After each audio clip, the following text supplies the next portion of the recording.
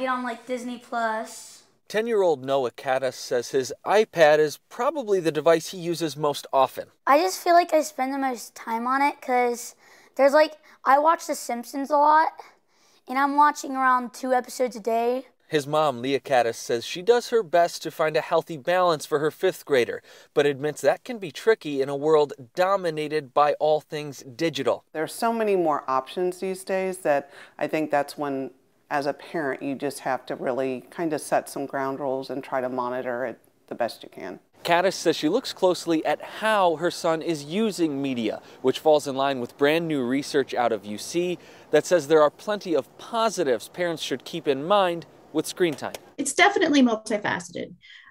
You've got to take the good with the bad when it comes with technology and digital media use. Professor Nancy Jennings is a children's media expert at UC. She just published a survey this week of parents of 9 to 13-year-olds and how kids in that tween age group used media during the pandemic. It's no surprise that more than 80% of families said children were using more media during COVID-19 than before. But Jennings says that's not all bad and that it's time to shift from thinking that more screen time is always harmful. So the hours itself may not be as problematic or as concerning as thinking about what you're using it for.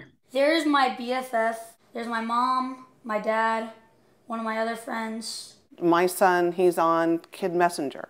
What's nice about that is it's from Facebook, but I monitor everything. Caddis says messaging apps and FaceTime helped Noah stay connected with his friends during a difficult stretch of the pandemic. UC's research says using media at that age for social connections, education, and even a fun distraction from the stress of living in a pandemic are all benefits parents should consider. There are definitely positives that can come out of that kind of use. At UC, Josh Bazan, WCPO 9 News.